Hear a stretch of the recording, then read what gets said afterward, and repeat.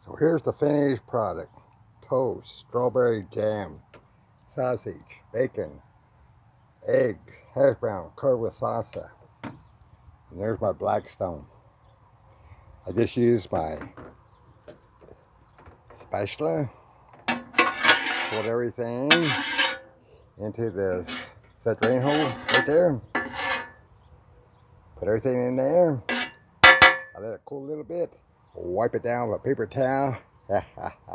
Clean up is so easy, baby. And then before I use it next time, I'll fire it up, maybe up on high, let it burn. You know, to burn off any impurities that might be left on the grill. What do you think? I know what I think. It's time to eat. See y'all later. Enjoy your day. Enjoy your freedom.